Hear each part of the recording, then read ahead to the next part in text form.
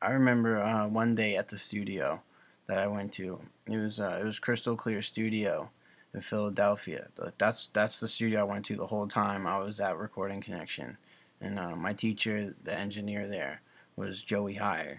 He was a really good guy, and he's a great teacher, and he taught me so much. So so I showed up that day, and there was this kid there. He was a rapper, and his name was Kyle, and he was doing this track. He had a beat made for his song already, and he was getting ready to go do his vocal track, and so he went and did his track and finished. And after they finished the track, him and my teacher, they both asked me if I wanted to do a drum track over the song he just recorded. So I was like, of course, man, that sounds awesome. I'd love to do that. So I went in the live room, and they had a drum set there already.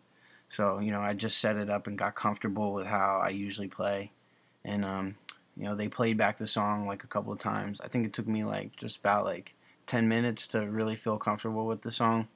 So after I felt comfortable, I told them I was ready to record. And so I was like, "Let's do this, man."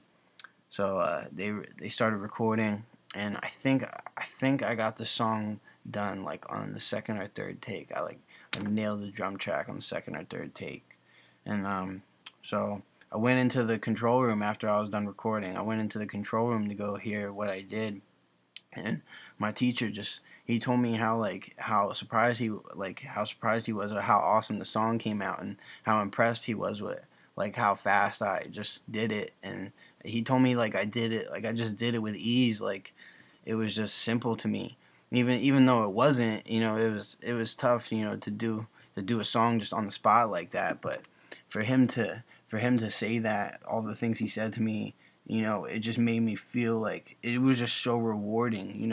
It just made all that hard work, for all these years, it made it worth it. And it made my ambition and drive just go up even more. Like after that day, I just wanted to go home and just just play drums so much and just become the best drummer I could after that day. And I think that was a great time, and it was a great learning experience for me. And I definitely wouldn't trade that for anything.